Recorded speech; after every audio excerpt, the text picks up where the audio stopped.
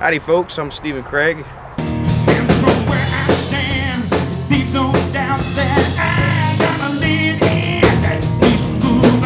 Stephen, I understand that when you put the band together, you use kind of an unusual method. What exactly did you do to get the band formed?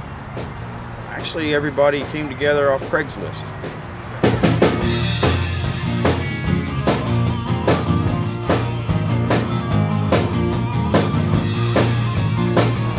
Tell us a little about the meaning of the barbed wire on your hat. How'd that come about and what does it mean?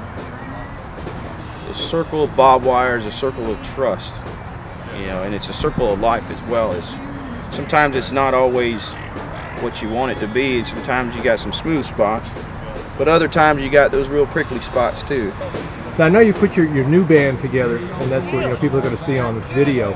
But I mean, you've played with other bands before. You've had other bands before. Tell us just a little bit about your background musically. Well, I'd say probably about 10 years old I started playing saxophone, and 18 started writing songs, and wrote my first song at 18. It was called Honey, I Need You Every Night.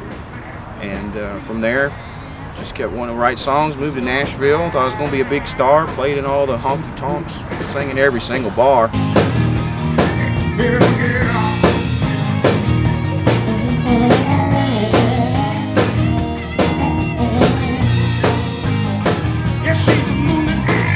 Where do you get the inspiration for your music?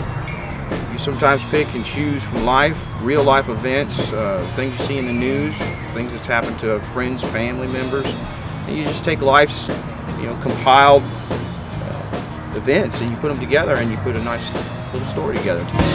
Yes, she's a moving eye.